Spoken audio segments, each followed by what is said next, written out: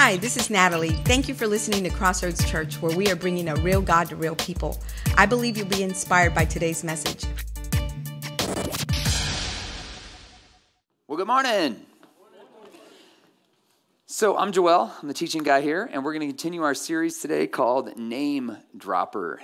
Name Dropper, if you don't have a name dropper in your life, it's somebody who uses somebody else's name to get access to something they wouldn't be able to get on their own.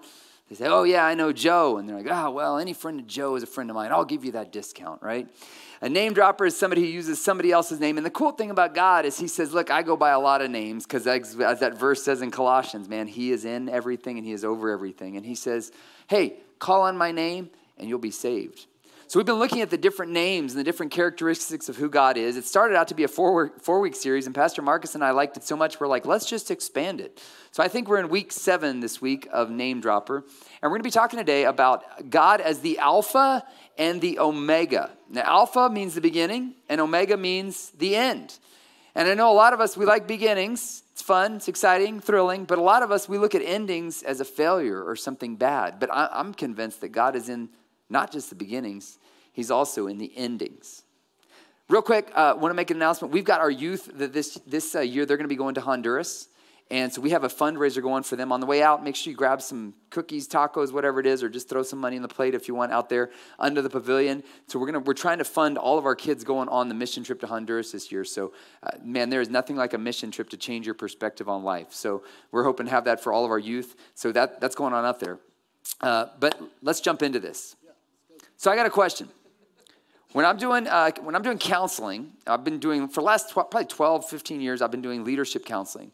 And when I try and help people figure out kind of what they want to be when they grow up, it's funny, I work with a lot of guys in their 50s that say, I still don't know what I want to be when I grow up. I'm like, yeah, somebody up in the front row here recognizes it. I'm kind of that way. I'm like, what do I want to be when I grow up? I guess this is what I'm going to be doing. I'm doomed to be a pastor. So, just kidding. I ask people, I say, I want you to think back to a time in your life when things were just like, there was a moment or a season where things were just perfect. Like it was just idyllic, like perfect, the perfect moment, right? For some people, it's like, oh man, the perfect moment was back in those days when my kids couldn't talk back to me. Those were the days, man, when they just did what they were told and I was God to them. Those were the days, right? Some people, maybe it was a vacation they took and they say the weather was perfect, the climate was perfect, everything was perfect. And I say, look, as you look back at what you identify as the perfect, it kind of helps you identify some of your motivations and the drives that you have within you as you're seeking to move forward. So let's do something really quick. I'm not going to charge you for this. This is free, all right? But everybody close your eyes for just a second and think back to what is, when things get stressful in life, when things get challenging, what's that perfect moment or maybe season or maybe time of life that you go back to and go, that was perfect. You got it? Anybody struggling? Anybody struggling? Now, I don't think most of us struggle because most of us have an idea in our mind of, that was the perfect moment, right? We've all got these perfect moments in our life. For me, it was a time right after I got out of college, I started leading backpacking teams around the world. And we did this one trip where we flew into Hong Kong, and then we worked our way up through China. We smuggled Bibles into China. That was super fun. Worked our way up through China, went up into northern Mongolia, stayed in a yurt up there and rode horses. Then we went down through western China up to Mount Everest in the Himalayas, then came back through Hong Kong and flew to this little island called Saipan. And Saipan is right in the middle of the South Pacific. It's actually a U.S. Commonwealth. It's the only U.S. Commonwealth where it means we have this relationship with them where you can go there on a U.S. passport and we have economic agreements with them. And it's in the Marianas Islands. So there's these 3 islands, Saipan, Tinian, and Rota. Tinian's actually the island that they flew the atomic bomb that bombed Hiroshima. They flew it from there. So it's kind of close to Japan. And we stayed in this beautiful area in Saipan on this green cliff overlooking the Pacific Ocean. And I just remember sometimes when life gets stressful, my mind goes back to that perfect time. I was like, that was the perfect week. There was no responsibility, no kids. Everything was perfect. Everything was good. Life was just perfect then. Now, in psychology, we talk about something called rosy retrospection, which is the tendency to look back at what used to be and only remember the good and forget about the bad. We filter out the bad. So if I look back at that, I really actually realized, I was broke, alone, and angst-riddled the whole time. But in my mind, oh, that was perfect. And we've all got seasons like that. Maybe for some of you as a time frame where you go, man, I just remember in college, I had such a good community of friends around me. And I talk to so many adults, they say, it's really hard to make friends after college or high school. Have you noticed that? It's just really hard to make friends. And the people you end up having to make friends with are the people that are the parents of your kids' friends, because you're always ending up together at soccer or football or school. Anybody relate to that? Yeah, and so you're like, well, they're good enough. I guess they're our friends. But, right? Some of you men relate to that. You're like, oh, we got to hang out with them again? And your wife's like, act like you like it. So, am I making, anybody? Okay, anyway, I want to ask if you relate to this. This is my reality, man. So anyway, just kidding. It's hard, and some of us look back and go, man, those days of college, it was so easy. We were just sitting around in the dorm room, lighting our farts on fire. It was so fun. This is great, and you're like, I talk to men, they're like, I just wish I could get back to that. You're like, guy, grow up. And it's like, and a lot of us, we look back at life and we go, man, I really miss those days. Anybody relate to that? You got a season of life, it goes, perfect. My wife and I were talking about a season where we lived it was right after we got married. The church that I was associate pastor at gave us a house right behind the church. And man, it was awesome. Except it wasn't awesome. Because it wasn't awesome because we were right behind the church. So anytime anybody needed anything, they'd knock on the door, Pastor Joel. And I'm like, now y'all know why I hate being called Pastor Joel. It rings back to being knocked on the door at 2 a.m. and be like, Pastor Joel, I need your help. Everybody knew where we lived. But the cool thing about it was as soon as church was over, everybody'd come over to our house.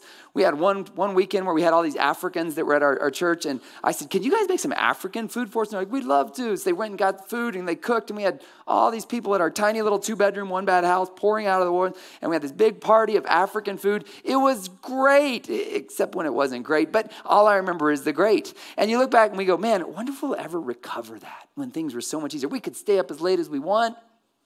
Now we're like, gosh, we've got to go to bed because our kids got to get to school at 7 a.m. And so you're like, man, get the kid in bed by 7:30 so we can have some peace and quiet. Anybody relate to that? You're just like, just get the kids in bed and we'll be okay.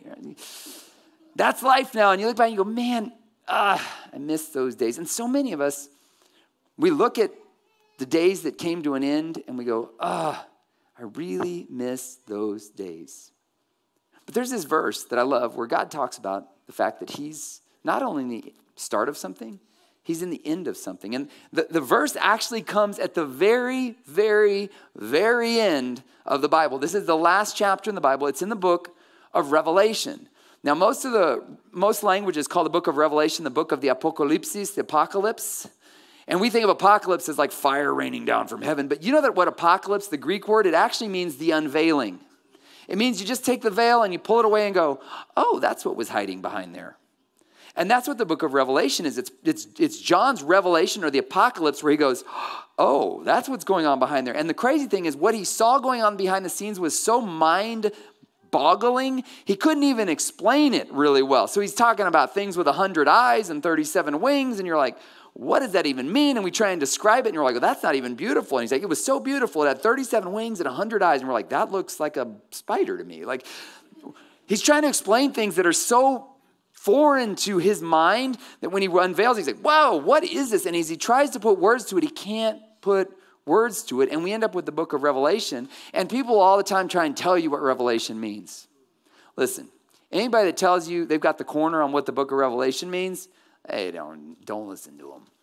There's so much mystery in the book of Revelation, and it's one of those things that when we get to the end and we look back and we'll be able to see with the perfect eyes that God has given us, we'll go, oh, that's what that meant. But for now, as we're reading Revelation, we're like, what in the world does this even mean? And this is where Jesus shows up and he says this. I love the start of this chapter. It says this, it says the end, it's Eden restored. It's the moment that we're going to return to when things truly were idyllic and perfect. You go, man, those were the days when there was no sin, there was a tree of life. Man, it was all there. So it says this, then the angel showed me the river of the water of life, as clear as crystal, flowing from the throne of God and of the Lamb down the middle of the great street of the city. On each side of the river stood the tree of life, bearing 12 crops of fruit, yielding its fruit every month, and the leaves of the trees are for the healing of the nations. I don't even pretend to know what that means. It's beautiful. What is the healing of the nations? Not sure.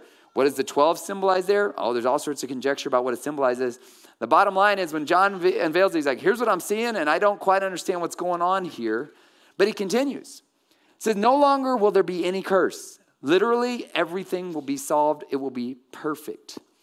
The throne of God and of the Lamb will be in the city, and his servants will serve him. And then Jesus shows up and he says, look, I'm coming soon. My reward is with me, and I will give to each person according to what they have done. I will reward them. I am the Alpha and the Omega, the first and the last. I'm the beginning and the end. Now, he's talking to a Greek audience, and they knew what Alpha and Omega meant. Alpha and Omega is the starting letter of the alphabet, A, Alpha, and Z, what they call Omega, or as some Canadians call it, Z.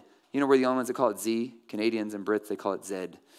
He says, I'm the A to Z. Yeah, it is kind of wacky. I don't know where they learned English, those English people. Anyway, I'm the beginning. He's basically saying anything you can spell, I'm it. Like it starts from me and it ends with me. I'm the beginning and the end. And what's really fascinating is this image has been used throughout history with things like this. Maybe you've seen this logo before. You go, what does this mean? This is an ancient Christian logo for Christianity. And it uses Alpha and Omega. But right in the middle of the beginning and the end, it uses this symbol, which is the chi, which is the X, or it has the K sound, K. And then the rho, the P, anytime you see P in Greek, is rho. It's an R sound. Christ, Christo. Right in the middle of the beginning and the end, Christ is right in the middle of that. And that's what the early Christians were recognizing with the chi and the rho. Really interesting little nerd moment here. I think it's interesting. People don't think it's interesting, but I think it's interesting, so you're about to hear about it. Okay, a couple years ago, I went to the Archivos de India, which is the place where they store all of the archives and all of the records from the Spanish exploration of the Americas. There's a letter in there handwritten by Christopher Columbus on display. And what's fascinating is the way he signs his name is he puts XP, this symbol, Christo, and then his last name is Ferens, F-E-R-E-N-S, which means bearer of. Christoferens, bearer of Christ. He saw himself in that way as a fascinating way, that his job was to be a bearer of Christ. Isn't that interesting? No. Okay, we'll move along. So, right in the middle of the beginning and the end is Christ. Now, I know that for most of us, we love beginnings, which is why we love weddings. Weddings are such a beautiful beginning of a love, of a relationship of love. Aren't weddings amazing? We spend thousands, if not hundreds of thousands of dollars on weddings, and we're like, weddings are so beautiful. It's such a wonderful thing, and we rejoice and we celebrate them. In fact, Emily, we oftentimes get people asking for our Airbnb. They're like, we're going to come to your Airbnb for a honeymoon. And Emily's like, can we give them a discount? Problem is, I'm not really impressed with weddings. You know what I'm impressed with? I'm impressed with 50-year anniversaries. Anybody can get married, literally now. Married dog if you want. Anybody can get married.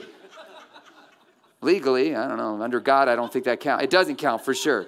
But everybody's like, anything counts. Look, anybody can get married. The question is, can you stick with it for a really, really long time? Because if you've been married a while, you know marriage ain't easy. And when you see somebody that stuck it out for 50, 60 years and they still love each other, you go, that's impressive. Let me give you a discount. Right? That's impressive because we know how hard that is. And I think that's where King Solomon, he's saying, look, he says, this is one of my favorite verses in the whole Bible. He says, the end of a matter is better than its beginning, and patience is better than pride. You know the beautiful thing about an ending is you actually get to see how things turned out. You get to see what things were really like, which is why I kind of like funerals. But I've been to a few funerals where people had to lie about the person that was laying in the casket. And I'm listening to this, and I'm like, did we know the same person? Like, I know you're not supposed to speak ill of the dead, but I don't think it says it's okay to lie about the dead. But how many people are going, man, they just did not get it right. They were selfish and egotistical their whole life. They didn't care about anybody. And we're all like, they were just such loving people. And you're like, no. The end tells the story. It's the unveiling. And you go, oh, snap. Well, that's where the end is so powerful. And I love that God says this. He says, I'm not only in the beginnings, I'm in the endings. And the really powerful thing about this, we see endings as failures. But I love something Seneca said. He says, every new beginning comes from some other beginning's end. Seneca was a Stoic philosopher. He lived almost the same time as Jesus. And some of you go, oh, wait, I thought that was Semisonic that sang that. Closing time, every new beginning comes from some other beginning. Y'all remember that? Anybody 40? You remember that? It was all over KISS, K-I-S-S. Sorry to admit that, but I used to listen to it. They didn't come up with that. Seneca said it. And it's this idea that for something new to begin, there often has to be something that ends. And we look at endings oftentimes as failure. I remember one time we had to close a ministry in Mexico. And I remember I felt like such a failure because we see success as you build something, you slap a plaque with your name on it, and then it outlives you forever. But you know, God says he's the beginning and the end. There are some things that should end.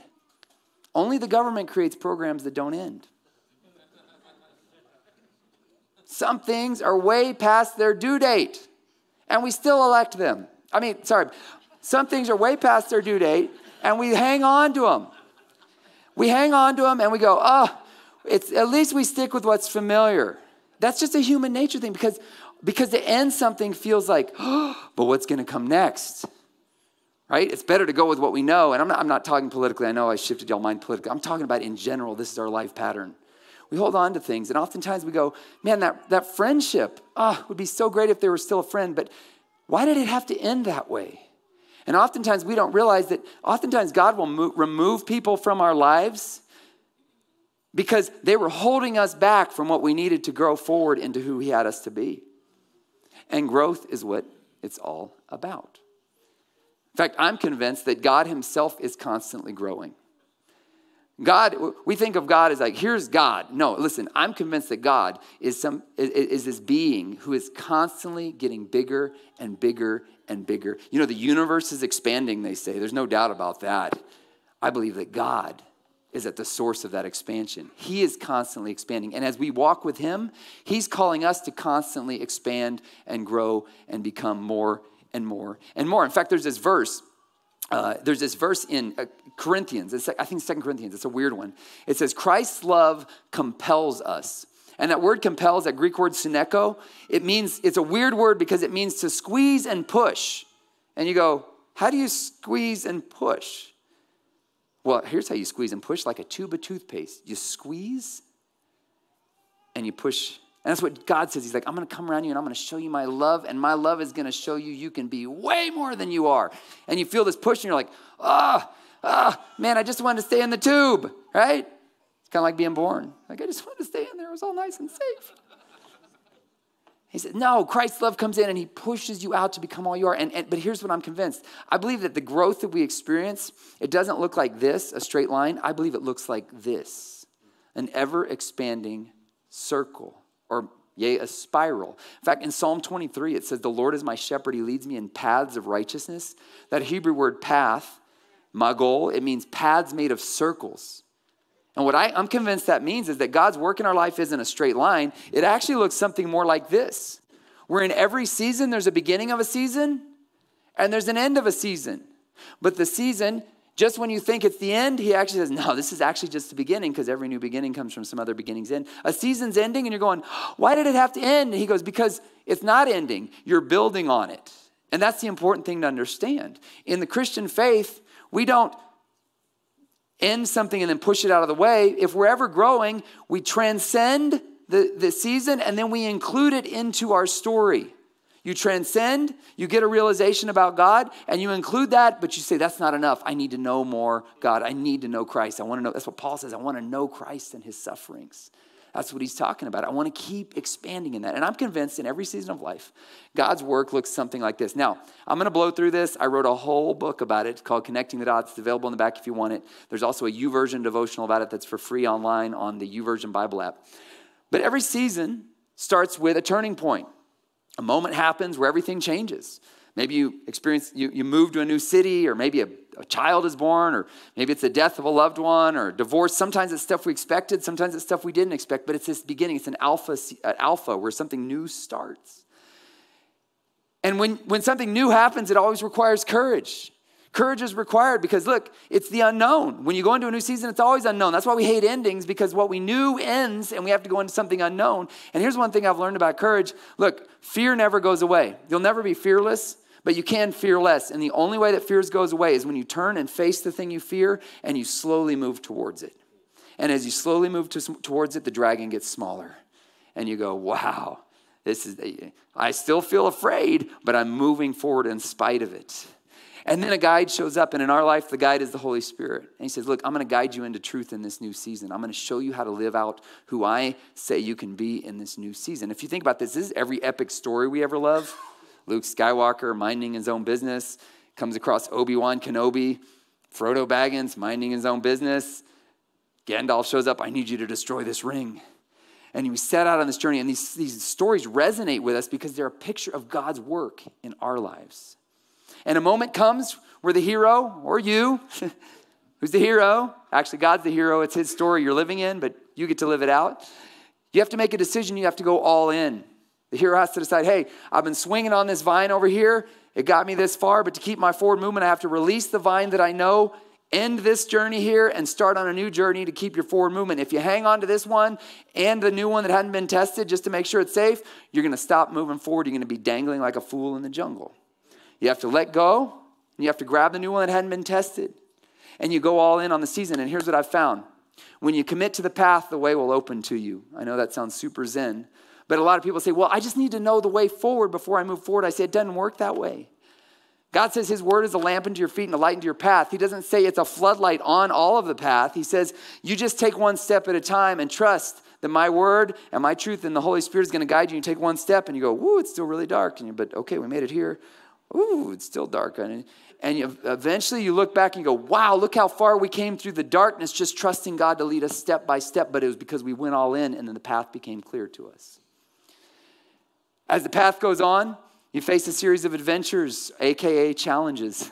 G.K. Chesterton, he's my favorite author. He says, an adventure is only an inconvenience rightly considered. It's not an adventure until something goes wrong. And when things hit the fan and you go, whoa, this is hard, God starts pulling things out of you, bad things you want to get rid of, and good things you didn't even know were in you. And you go, I didn't even know I had this capability. One of my favorite Psalms is, if you faint in the day of adversity, your strength is small. And my wife Emily's like, I don't really know if that's a very encouraging verse. I'm like, I think it's encouraging, because what it means is if you're still standing and it's really hard, you're way stronger than you think you are, because God's power is living in you. If you faint in the day of adversity, your strength is small, but if you're still standing, you're way stronger than you think, because it's God's power giving you the power. You face these challenges that eventually you come to a dark cave where you have to enter the dark cave empty-handed and alone. You feel vulnerable, feel like maybe you're all alone. Maybe you even feel like God's abandoned you. He's gotten really quiet. But listen, when a teacher knows it's time for you to pass the test, they sit across the room and they don't give you the answers. And you go, teacher, no. Shh. Prove to me you've internalized what I've been teaching you along this journey. And the teacher gets really quiet. And I often say, what if God's silence is actually a sign of his confidence in your ability to pass the test? And you enter this cave and you fight this battle with whatever it is. And usually you emerge with a wound, a hip, you're walking with a limp, a slice in your side, feeling like maybe half the person you used to be, a little less of what you used to be. And then God says, sweet, now I'm ready to use you. And you'll go, yeah, but God, I'm half the person I used to be. And he's like, yeah, but now you're not depending on your own strength. You're depending on my strength. A.W. Tozer says, it's doubtful whether God can use a person greatly before he's first wounded them deeply. You go, I don't like that. But that's how Paul can say something like, I rejoice in my suffering. I know that suffering produces endurance. Endurance produces character. And character produces hope. And hope doesn't put us to shame, because God's love has been poured into our hearts through the Holy Spirit who's been given to us. And then we come to my favorite part of the book to write, which is what I call the resolution, or the end of the season. There's a resolution where you step out of the cave and maybe nothing has changed, but everything's changed, because external change is always preceded by internal change. Things may not change around you, but if you change what's going on inside of you, you've already got the victory. You say, man, it's still chaos around me, but I've got the peace inside of me because I have confidence in God in me. And internal change precedes external change. And there's this resolution moment where you go, whoa. And you get a new perspective. You begin to see God from a new angle. You begin to see yourself from a new angle. And then you emerge with a message and a mission. And this is where I think it's beautiful, because God likes to use every season to give us a greater message of his glory in our lives. And a person with experience is never at the mercy of a person with a theory. And when you've lived through a season and it comes to an end, and you go, wow, and you look back and you see that maybe God was not only in the Alpha, he was also in the Omega. He was from the beginning to the end of it, right in the middle of it. Christ was living right through that whole situation in your life, growing you into more of who you could be. And eventually that season comes to an end and there's a new turning point. And you do the whole thing again, but every time you're growing out and you're becoming more and more understanding of who God is, even though you'll never tap the fullness of who he is because he's constantly getting bigger. But you grow and you get stronger and you go, wow. Okay. And with that, armed with that knowledge, you don't have to be afraid of endings. In fact, you come to look forward to the ending because you go, man, at the end, it's going to be unveiled and we're going to see what was really going on here. And I'm not afraid of endings. Yeah, I wish it wouldn't have ended that way, but I'm not going to be afraid of it. And that's where Paul says this. I love this verse. He says, therefore, don't pronounce judgment before the time. How many of us, when life happens in our life, stuff happens in our life, we go, oh, this is really bad, or oh, this is really good. But as you look back further, you start to realize those things that were really bad, you go, wow, actually, that actually turned out really good. And you look back and go, that completely sucked. Don't ever want to do that again. But I would never have become what I am today had I not gone through that. So in a weird way, I thank God that he allowed me to go through that and walked with me through it. That's what he says. Paul says, don't judge the situation yet before the Lord comes. He'll bring to light the things now hidden in darkness and will disclose the purposes of the heart. At the unveiling, you'll get to see what was really going on. And it says, and then each one will receive his commendation from God. Right back to what Jesus says in Revelation. I'm coming. I'm going to make everything clear. And I'm going to reward you based on your faithfulness in it. And sometimes we look back at endings, we go, oh, that was very, very no good, bad. But I believe armed with this knowledge and realization of who God is, you can see that, man, not only is he in the beautiful beginnings, he's in the endings, whether the ending was ugly. And listen, if the ending was ugly, seek reconciliation if you can. Paul says this, he says, as best as it's possible, live at peace with everyone. Basically, it's recognizing there are some people that you're going to seek reconciliation with and they're going to want nothing to do with it. But if you go to them and you seek reconciliation, say, man, I wish it wouldn't have ended this way. And they say, I don't want anything to do with you. At least your heart is pure. Because remember, external transformation starts with internal transformation. And you go, man, I didn't like the way this ended. I wish it wouldn't have ended this way. But I'm seeking reconciliation, and if they don't want it, I'm going to walk on confidence that God's going to turn even that ending into something that he works for my good and for his glory.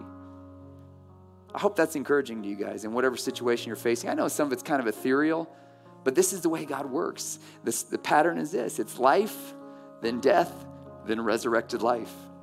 Spring and summer, fall, then the death, the ending of the year, the death of everything in December. But that death is so that you can prune back and then be restored in resurrection power in a new way. We don't have to fear the endings because God's there from the beginning to the end, and he's right there in between with all of it. So hang on. The story ain't over, but I can guarantee you this. The path of the righteous is like the light of dawn that shines brighter and brighter and brighter.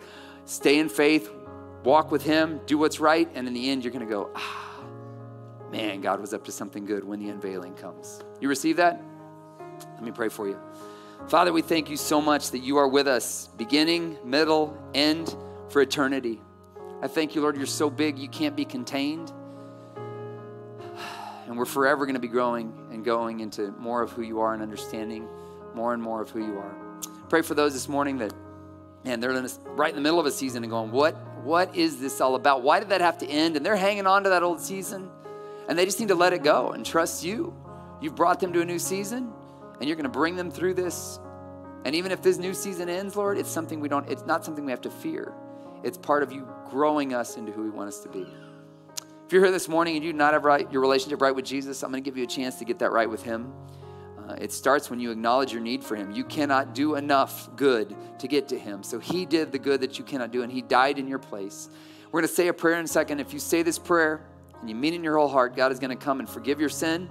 He's going to transfer you out of the kingdom of darkness and set you up with him in the kingdom of light in eternity. It starts when we say this prayer. Let's all say it together. Lord Jesus, we repent of our sin. We turn from our way.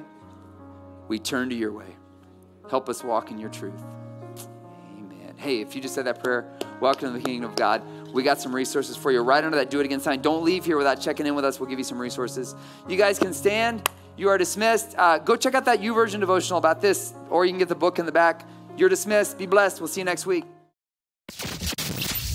If you are ever in the Seguin area, come visit us on Sunday mornings at 9 or 11 a.m. Or you can just download our app and receive our weekly messages right to your phone. Just text CC Seguin to 77977 and click on the link that you receive. May the remainder of your week be enriched with God's favor and blessings.